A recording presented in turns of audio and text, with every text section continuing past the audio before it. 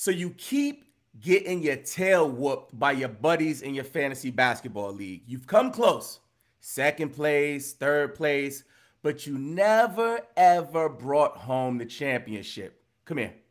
I got news for you. This is your year. The information in this episode is going to tremendously increase your chances of winning big in fantasy basketball. Welcome to the Game Pick Fantasy Basketball Podcast. I am your host, Robin Marks.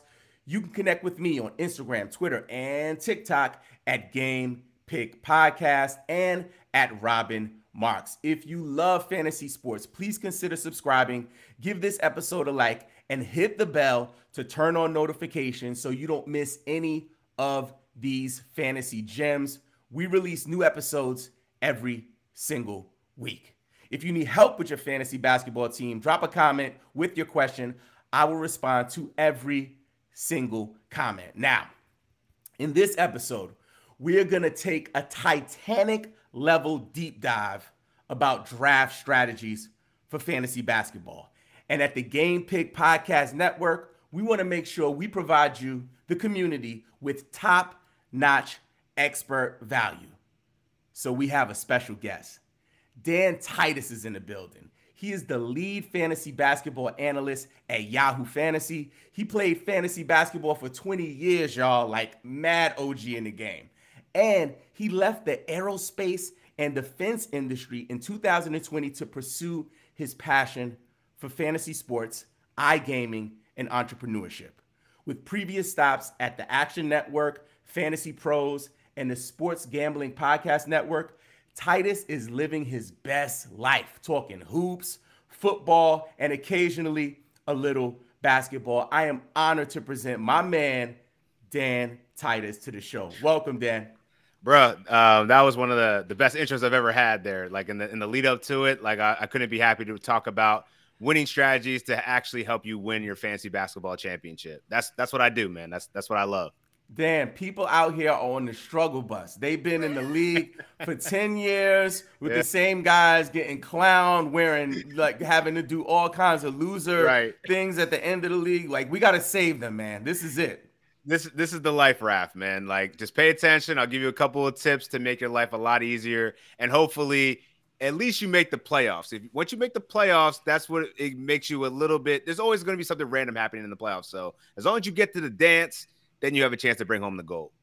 Well, let's dig in then. I got a couple questions for you, Dan. The first one is, what are some of the differences between category, ROTO, and points league, specifically when it comes to drafts? So we have people at different stages of their journey with fantasy basketball. Just talk a little bit about each one, and if you have some tips if people are drafting in those formats.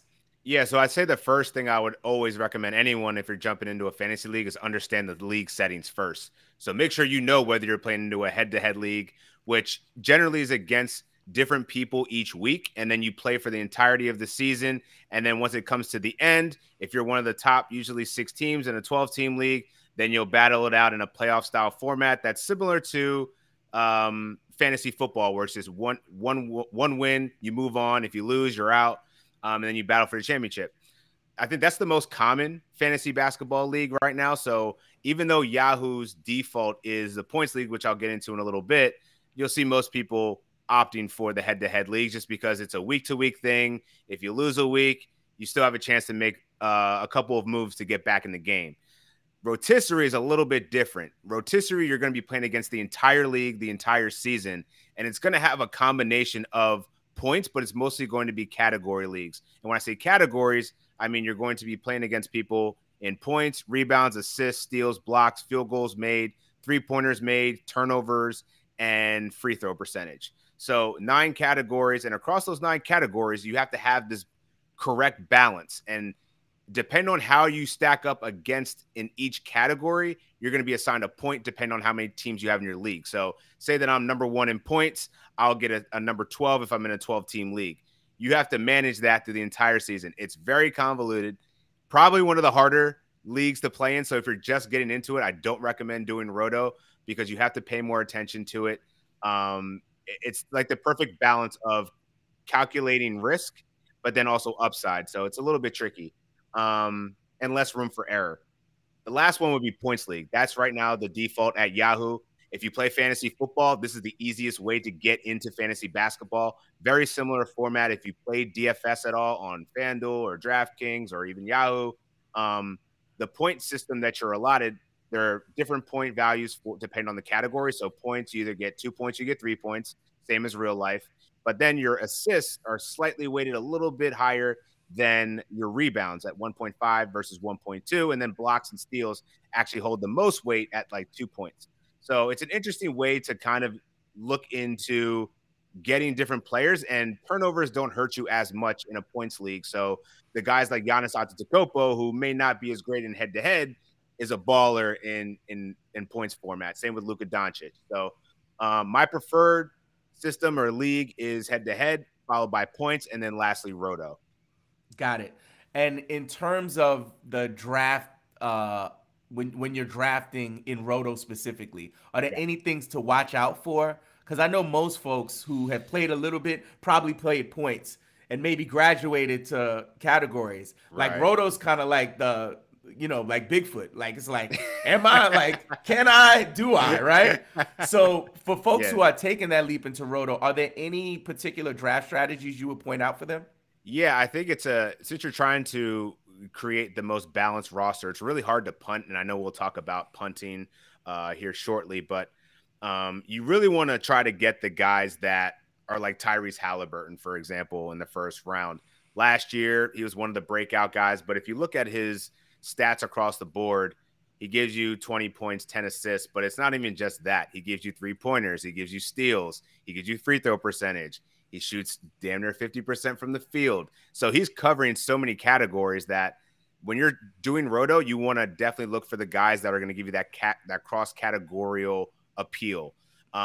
Category specialists don't matter as much, but there's still elements where you could take the best parts of certain players like Buddy Hield, who you can win 3-pointers if you have Buddy Hield on your team, who also happens to shoot good from the free throw line and give you points. Where he's deficient in certain areas, you can compensate with other players that might be able to balance out the roster a little bit more. So I think Roto just makes it a little bit more challenging to, when you're in the middle parts of drafts, to kind of find the glue guys to kind of bring it all in. So yeah, that's why I would recommend, if you're new to the game, start with points or head-to-head leagues. And then once you get a little bit more rhythm and comfortability around it, then then you can face Bigfoot. I love that. Roto leagues, the Bigfoot of fantasy basketball. All right, next question. Do you have any funny war stories or anything interesting you can share from a draft? Something crazy, like somebody drafting, like I saw in a mock draft recently, somebody took Victor Wembanyama with like their first round pick. Anything wild like that you've seen?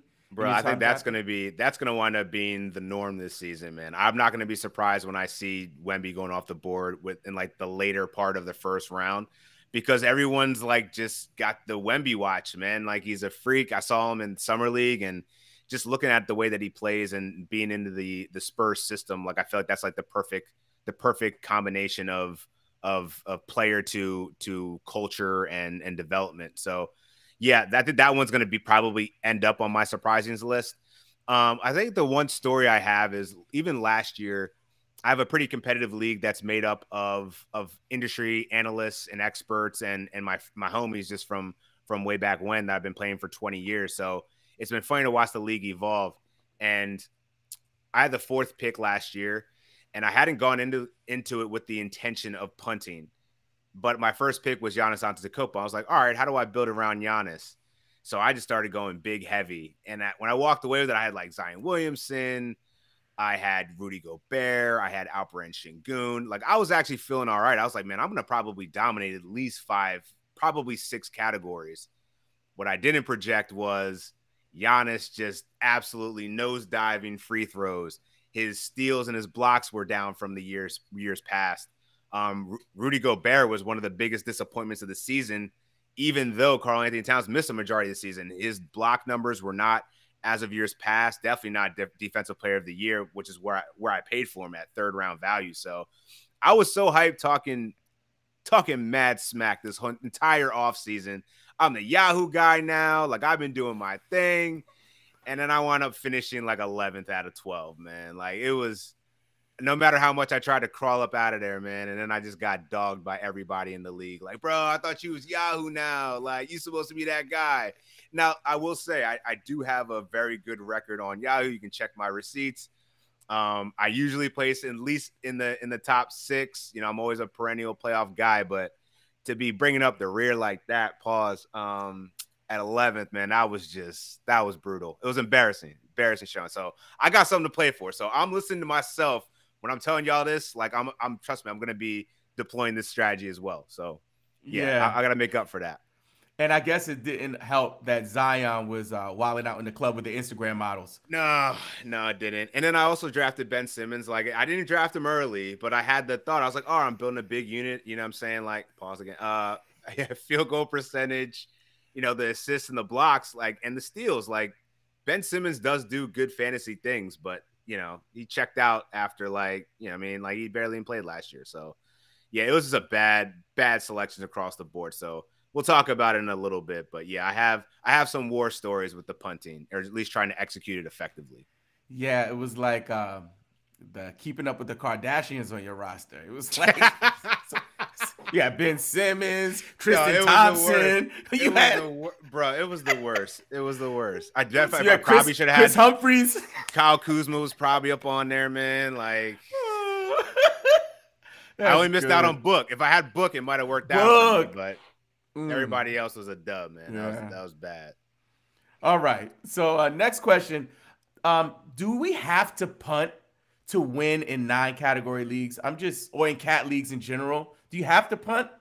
I don't think so. And, you know, I tried it last year, and, you know, I'm not going to say I won't ever do it again, but I think it all depends on how your draft is unfolding, right? So I don't think anyone should go into a draft expecting to punt something unless you know how your league mates are going to draft. I think it's kind of hard to predict what they're going to do when the players are on the board, because everyone makes those surprises. Like, if Wemby jumps up in the first round, and if I'm sitting behind that guy, I'm gonna be like, whoa, this is another guy that I wouldn't have anticipated to be on the board right now, that maybe that would have been off my board if Wemby didn't get picked there. So I do get it from a pure number standpoint. You're playing in 9-category leagues. Sometimes you're playing with 8. It always helps if you can reduce that number to 6. If you can dominate 6 categories very well, you don't have to worry about the 3 other ones. It's just the combination of punting, whether you have to go with correlation. So most guys that are if you're punting rebounds, you're probably going to be punting blocks too. Like, those big men do, if they're around the rim, that's what they do. Same with 3-pointers. Like, usually that's going to be coming from the guard spots. If you're fading 3-pointers, then there's probably going to be some element of fading assists as well. And that's kind of what I did with my big man lineup. I wound up having De'Aaron Fox last year be my anchor, which, you know, he had a great season. That's probably the best pick I made on my team. Probably the only good pick I made on my team.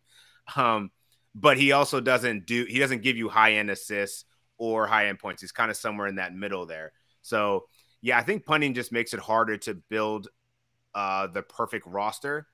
I get it from a strategic standpoint, worry about less, but I'd almost rather target the all-stars and the people that I know that are very good basketball players and working around that. Like, I'm okay with waiting on blocks or rebounds to make sure I'm getting the high-end players in the first 3 rounds, and then I'll pivot the rest of my team strategy around that original build on those first 3 picks. So rather than punt, I would say build off of your first 3 picks and see where the rest of the roster goes after that. That's good. So my next question, you kind of answered it, so I want to unpack this a little bit more.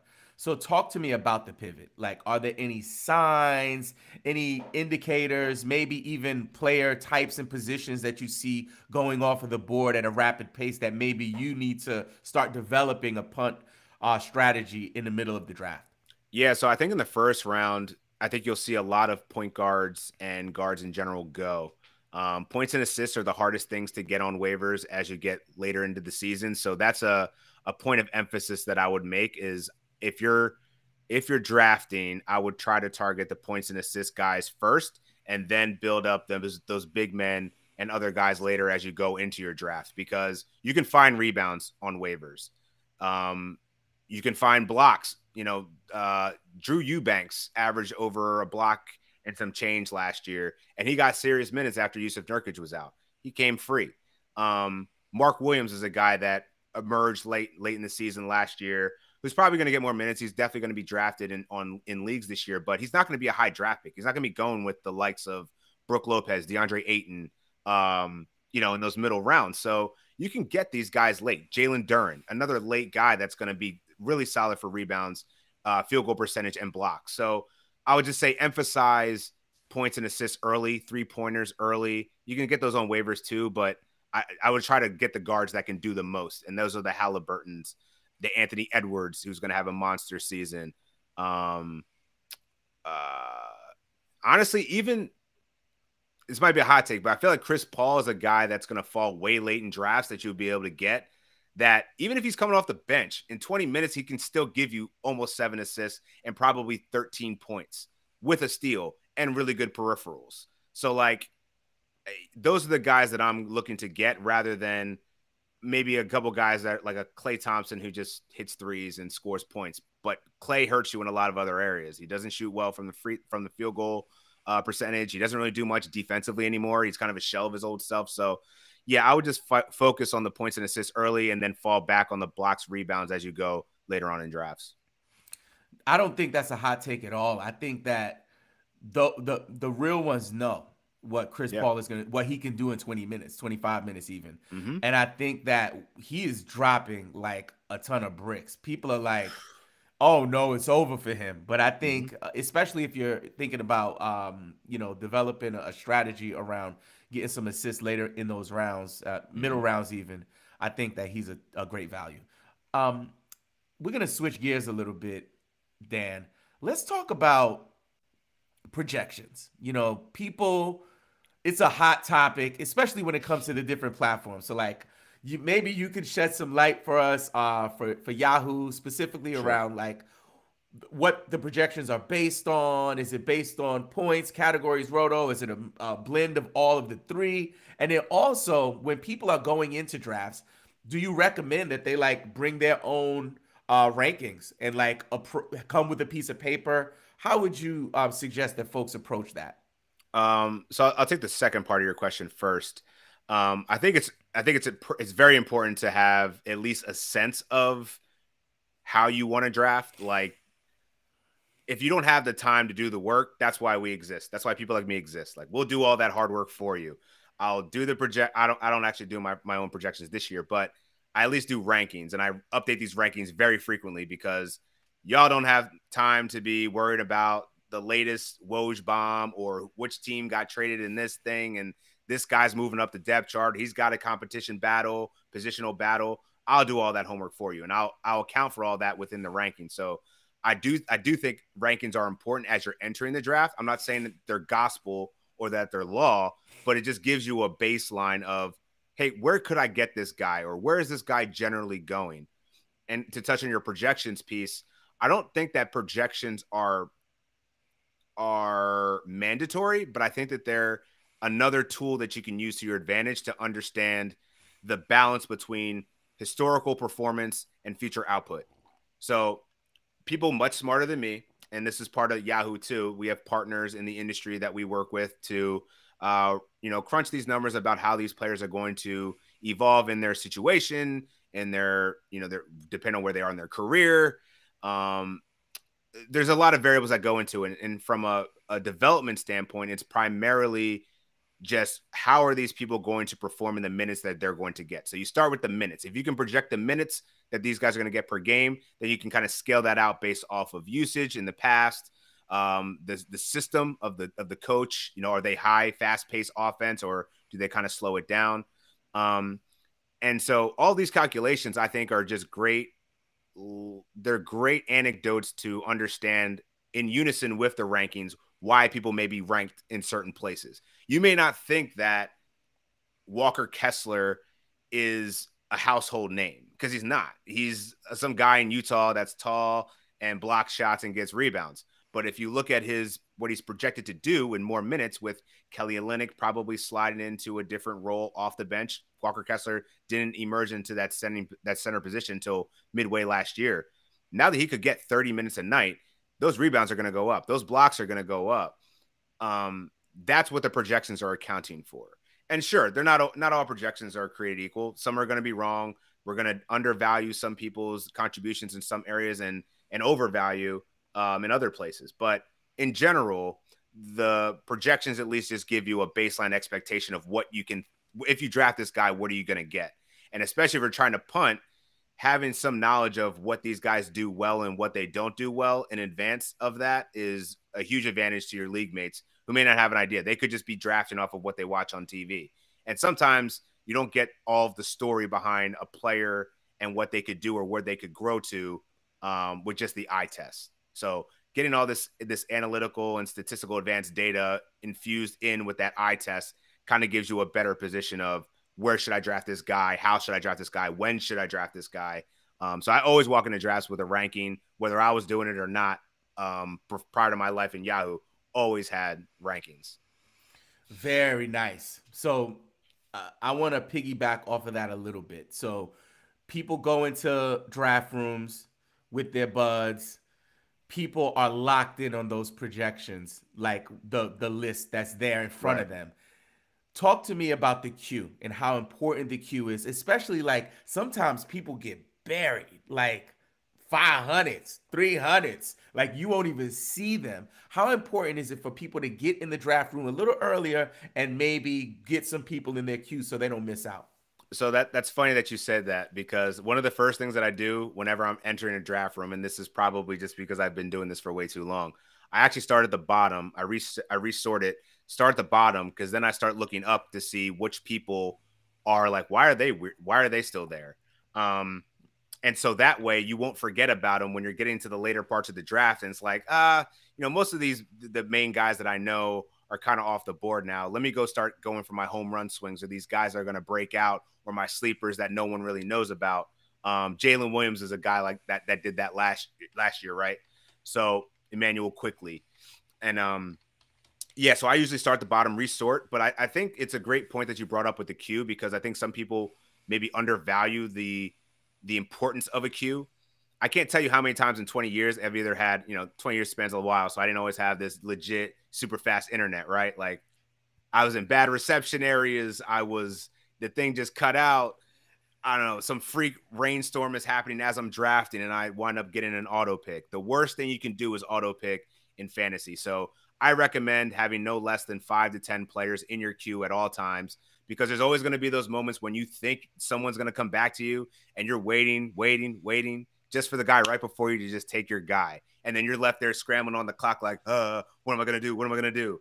You don't have to worry about that. At least if you have your queue of 5 to 10, you have options. And that's the key. Always have options and a pivot plan in case that the guy that you were expecting to come to you doesn't get there.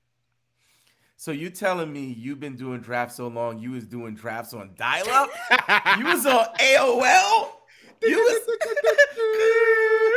Yo, Dan Titus doing drafts since dial-up. Bro, I was drafting since I graduated high school in 2004. I was definitely drafted in 2001, and 100% that was still like AOL dial-up era, wow. A little bit for sure. That's so good. Oh my goodness. I'm going to take a quick commercial break. This episode is brought to you by the Fantasy Sports Shop on Etsy. Grab your exclusive fantasy sports swag today. And if you have ideas for the next drop, just let us know in the comment section of this episode. Also, this month, we will be giving away a shirt to one of our community members. To enter, all you have to do is subscribe to our YouTube channel and comment the words free shirt. To take a look at what we have in stock, visit bit.ly/the Fantasy Sports Shop. Now, really quick, I want to keep it going. We talked about projections a little bit. Let's talk about category leagues specifically and finding well-rounded players versus specialists. Tell me how you weight them. I know we talked a little bit about Tyrese Halliburton earlier on, who's one of the most well-rounded guys in fantasy. Right. Talk to me about well-rounded versus specialists and kind of your position there. Yeah, well-rounded is in baseball terms, is the 5-tool player who can provide the most value for you across categories. Typically we've seen some big men kind of rise up. Obviously Nikola Jokic is the best basketball player on the planet right now, and he's the best fantasy basketball player. That's not going to change. Joel Embiid still remains a top 3 pick because he can do so much efficiently. And I think that that's what you're chasing when you're talking about well-rounded players. It's the combination of production and efficiency. A player that's ascending up draft boards now, last year he was probably a 4th round pick. That's Mikal Bridges. His efficiency for what he's doing and the volume that he's going to get and that he already got as a member of the Brooklyn Nets, he sustained that value. So getting players that can give you defense, they're both side players. They play on both sides of the floor. So they'll give you defense and they also give you the offense. But then they also are just, intelligent basketball players, high IQ players, Jalen Brunson type players. Those are the players that I love to target in fantasy. And you're certainly going to have your mix of category specialists. And I think that that's the beauty of doing head-to-head leagues is that, you can focus on the well-rounded guys probably early because as you start to get a little bit more down in the trenches of the draft, the well-roundedness kind of goes away. So then you can start targeting people like if you're light on rebounds, go get Steven Adams because he's going to give you at least 10 rebounds a game and he shoots a good field goal percentage and he'll give you a block here and there. But he plays a lot of minutes when he actually plays. I talked about Buddy Hield earlier, 3-point specialist. Same with who else would give the nod for 3-pointers? Someone like who was it? Not Kevin Porter Jr. Klay Thompson. I mean, Klay Thompson's good for three threes a game, but you're not expecting much else. So I think that they hold a place in fantasy if you're deficient in other areas that the well-rounded guys don't cover for you. And you're not going to be able to get it. I mentioned Jalen Duren before. You need rebounds, go get Jalen Duren. You need rebounds, go get Mark Williams. Go get Clint Capella. Clint Capella is a guy that continues to get disrespected year after year. And I know that he's always on the trade block, but if you decide to go with guard and forward heavy early in the drafts, and then you're sitting in round 6, round 7 looking for a big man, Clint Capella will give you 10 rebounds. He'll give you almost a block and a half. His free throws stink, but he at least shoots a good field goal percentage and he's playing with Trae Young so he can catch lobs. So there's value in waiting to get these guys that can just win you specific categories or just add to those counting stats. Steals and blocks are definitely the toughest counting stats to obtain, but you can get the blocks on waivers probably more than the steals. So yeah, I would say start off with the well-roundedness as much as you can. And then once you get to the later rounds, then target the specialist if you're deficient in certain categories. Very nice. So talk to me about some folks or some players specifically, if you can just off the top of your head that folks need to pay attention to in those later rounds, even mid to later rounds, like maybe past round 6 and beyond, folks that maybe are getting slept on. We talked about Chris Paul a little bit, and you could rehash some of the guys. Definitely. Everyone out there, get your pen and paper and write these names down. First one, I would say Jalen Green. People are going to be off on him because he was not an efficient player last year, but guess what? He improved in mostly every statistical category outside of field goal percentage. But I think that's going to come up. He's got a new coach in Ime Udoka that's a proven winner, took the Boston Celtics to the championship.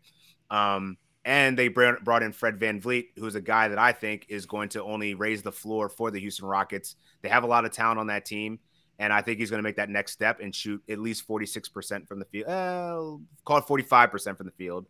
But I think you'll also see that increase in points, rebounds, and assists to the point where I think he's going to be, a top 70 player this year. Should have been last year, but I just don't think that whole situation with Steven Silas was clicking.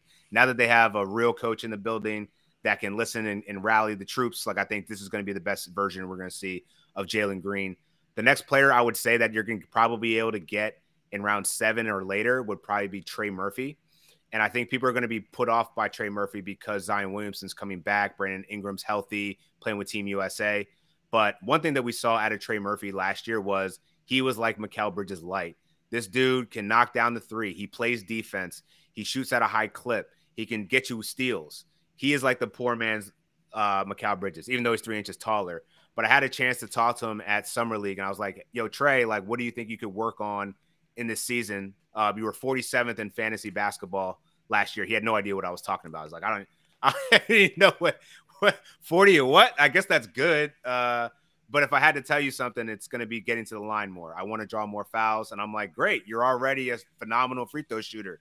I could use that volume on the free throw line. So I think I'm going to expect to see a more aggressive Trey Murphy, despite having to potentially compete for minutes with other people. I think he's going to start over Herb Jones now. I think this guy's going to be also posturing for a really good fantasy season. Kind of later. Let's see. Jonathan Kuminga is another guy I got my eye on, man. I think that the Warriors made certain maneuvers to get rid of players that they felt like were not going to help them win another championship. They decided to hold on to Jonathan Kuminga. I think he's going to be slotted to play a lot more minutes, and seen a lot of maturity and growth in him in just the offseason. I try not to put too much weight into these offseason workouts. I mean, Ben Simmons is like the summer – you know what I'm saying? Yoked up. He's like the summer like superstar, man. But I like what I've seen out of Jonathan Kuminga thus far. His jumper looks a little bit smoother. He's been working on his ball handling, and it's really just the IQ for him. He's got to buy in, and I think Steve Kerr said that a lot towards the playoffs last year, or at the end of the playoffs at the conclusion of the season, because he was salty he wasn't getting any minutes. So I think that maturity was huge, and now that he's got a couple people out of the way now, I think this is going to be a good season for Kuminga, especially with Draymond Green getting a little bit older, and now they're going to have to rely on some of those younger players a little bit more. Derek White, I think, is another guy that you can probably get as a mid-round pick that I think is going to, and shout out to Noah Rubin. I think he was the first guy of NBC Sports to really be on the Derek White hype train, at least this season. But now that Marcus Smart's out of the way, this guy's a perfect fantasy player. You're talking about well-roundedness. He's among the best in the league at block shots at the guard position. He gets you the assists. He can shoot off the dribble. He's great at spot up, so he'll give you 3-pointers. He plays very well off and complements Jason Tatum very well. They have very good chemistry. So I'm expecting him to move up to around, anywhere between 5.5 to 6 assists this year. Still have the points. He'll get you some sneaky boards as well. Just an exceptional player that plays on both ends of the floor. So I think he's a guard that people are going to probably overlook just because he doesn't look, I don't know, the part. At least he shaved his head. He's not rocking that Sherman Helmsley anymore. Thank God. We're moving on up to the east side. Oh, that's good. Yeah, but he's a hooper though. So I appreciate it, and I think he's going to be another solid mid-round pick that you'd be surprised at the value you're going to get for where he's going in drafts. Very dope. That's good. You gave them a lot. That was a bunch. Yeah. I definitely went into that one. You went in on that one. And I'm sure I'll have plenty more. Make sure you read my articles as they're dropping on Yahoo. I'll try to give out all my knowledge, at least enough that y'all will be able to get to the playoffs and potentially take home your title. But I can't give away everything because I know there's people lurking in my comments trying to see what strategy I'm going to do so they can put me in 11th place again this year. But it ain't happening. How do you manage that? Because I struggle with that. Like, I play with people who listen to my content, and it's like they're in my head. Yeah, like, how do you do it? Sniping. Like, last year, they were sniping me like crazy. Like, yo, Titus, this one's for you. I'm like, this guy, man. Like, you reached a whole round and a half to get this guy just so I wouldn't. And it happens in football. It happens in everything now. And I feel like it's good because, to me, it's just healthy competition. And honestly, I like that. At least if it works out for them and they get a guy that I was on, then cool, all the better. At least I was right about something. I just didn't get them. But that's the thing about fantasy is, like, you're going to, as much as I want to say projections and rankings are important, like, they help you. They're helpful. They're a helpful tool.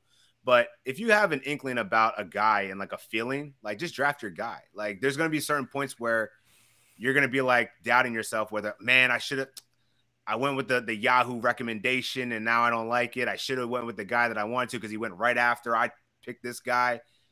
Don't have regrets, man. Just it's a game. Have fun with it. But if you watch the game and you have any questions, like, target the guys that you're comfortable with. If you have questions, that's why we're here. Like, hit me up, hit up Robin. Like, we'll answer the questions if you got any debates going on in your head on who to draft. But get your guy. Get your guy. That's gonna be the next shirt.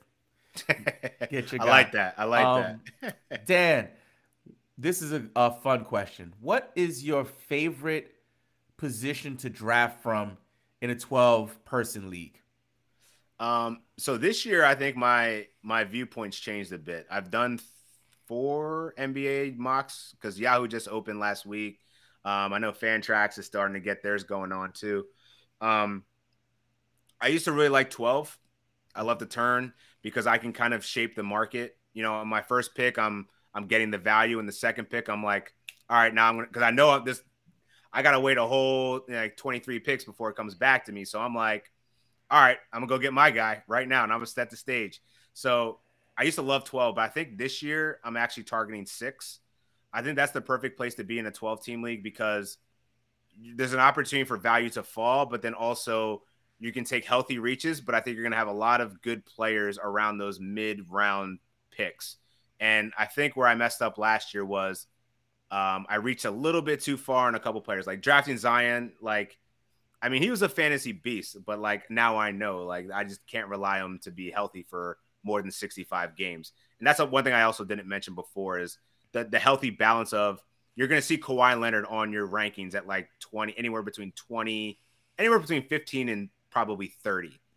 Rightfully so. Dude's a great basketball player, but you have to bake in the fact that man is probably not going to play 65 games in a season. So you got to think about the long-term value of these players too. So, and also the contract situations. James Harden, he's already sliding down my rankings because I don't know what's going to happen with that situation with the Sixers. And Damian Lillard, I mean, he says he's going to play, but what if he gets traded to the Miami Heat?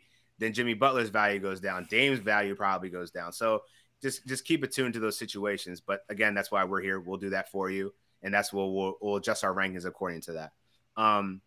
But yeah, I think the 6 is the best spot, man. Like that's where you're going to be able to execute getting a top end player in the top 6 picks. I think it gets a little subjective when you get to 7. It's like the Currys, the Durants, LaMelo Ball, Kyrie Irving's in the discussion. Anthony Davis should be if he wasn't so such a health risk. But I feel like you dodge that by getting a 6 pick. And on the turn, same thing. You have your choice at the pick of the litter. You can reach for a guy like Anthony Edwards. You could go for Mikal Bridges. You could go for a Trae Young if you feel like he's going to have a good season. Like I just feel like there's just so many more. It's more balanced when you can get the 6 pick versus the 12 because I think I'm reaching a little bit less than being in the 12 spot. I don't really like 1. You get Nikola Jokic, but then after that, I'm like, damn. I guess he's the perfect person to ever build a team around because he does everything. But I'm also like, every Jokic team I've had over the last couple of years, I need to hustle a little bit in the waiver wires to like maintain my status there. So, yeah, I think it's 6 is the best spot for me. Love it. I love 1 and 12. I just never get 1 in real life. Like I think I've been playing fantasy for maybe this might be my 7th year. Yeah. In a real draft, I've never gotten the first pick. So I got a lot more years to put in. So I didn't start in dial up, you know what I'm saying? Yeah. So I got it's gonna happen. It's gonna happen at some point. And I just hope when it does happen, Nikola Jokic is still playing basketball because yes, I'm taking him. Yeah. With no hesitation. Don't mess that up. Don't get cute. Take Nikola Jokic. So I got a couple of questions from the audience before we get out of here. The first one is from my man David Vega, who is a game pick aficionado. He says, how high should Anthony Davis go in a category league? What's up, David? I think that's a great question that I think every year changes. Anthony Davis at one point last year before he got hurt was the number 2 fantasy player in per game value. So you know what he can do. It's just the same question that I had with Kawhi Leonard. I think you have to drop him down at least to the beginning of the 2nd round. I'm not taking him in the 1st round because of that injury risk. I'd rather have someone that I know that can play, you know, somewhere in the 65 to 70 game range. But I wouldn't be mad at you if you wanted to do like a big, you know, depending on where you are in the draft. If you're say like you're 11 and 12, if you go like Jaren Jackson Jr. and Anthony Davis, you're locking up defense. And yeah, that would just be a dope combo. I think or pairing Anthony Davis with like a guard like Damian Lillard or something like Devin Booker or something like that, Kyrie Irving. But actually having Kyrie and Anthony Davis would probably give me a little bit, that would make me a little squeamish if they're going to miss some games, a little bit. But yeah, I think early 2nd round is certainly fair for Anthony Davis. All right. Next up, we got my man Christopher Lee. He says, How do you prioritize value and punting in a dynasty startup? That's a heck of a question, man. And to be honest with you, my dynasty basketball shares are not that high. I played in a few leagues over the past couple of years, and I love drafting rookies and watching them ascend and build. But um, I don't know how the heck I would figure out punting in that strategy because, um, yeah, I guess it just depends on who you're looking to draft. Like if you have Wemby, I don't know how you're really punting because I think he's going to be one of those fantasy unicorns where he's going to be able to eventually do everything. But you're getting somebody like, Bilal Koulibaly, who's raw talent. I don't even know what he's going to be as a fantasy player yet because he's so young and he has so much room to grow in terms of his role in the Washington Wizards. Though I think that's a good landing spot. I just don't know what I can expect that I necessarily want to eliminate certain categories. So I would just say draft whoever you draft in dynasty startups. I would say focus the punting on the players that are after you make your first 3 selections, worry about the punting after you have your core foundation of players. And then don't worry about punting for your rookies because they're going to take some time outside of the main guys like Brandon Miller and Scoot Henderson. They're going to play immediately. The rest of those guys are kind of projects. Very nice. Man, Dan, you killed it, man. You have any parting statements and words for the people who are drafting this season? Any words of inspiration for them trying to claim that first chip or their second or third chip?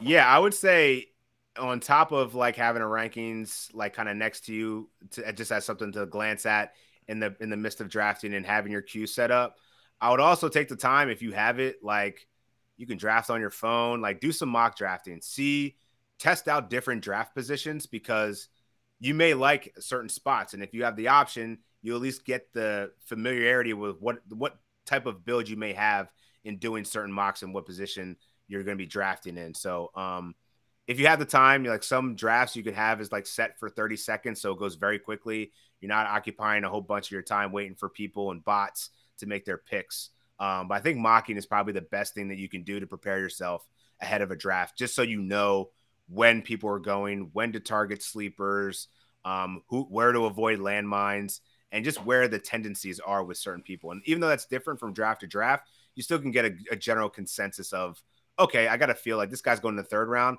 I might need to reach a little bit for this guy if I want to get him in certain places. So other thing I would say, don't be a stranger to soaking up information. There's a lot of different outlets out here that provide fantasy analysis.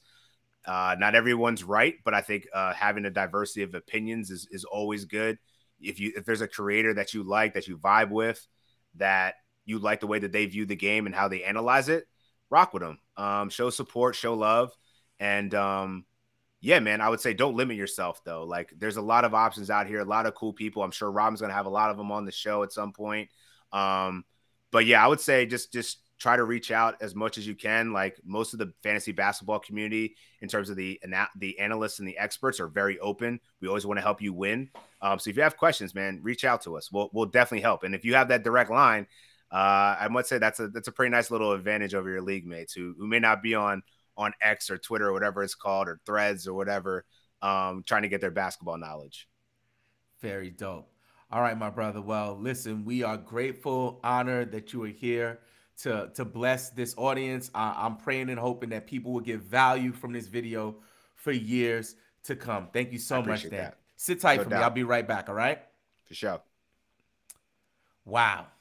If you are looking for a community that will help you win your league championship, you got to join our private Discord server of over 1,200 fantasy basketball fanatics. All you have to do is visit bit.ly/gamepickpodcast to sign up for free. Again, if you need help or advice, drop your questions in the comment section below. I promise I will answer every single comment for this episode. And don't forget, play the waivers, set your lineups, and check out the next episode, you freaking fantasy nerd. Peace.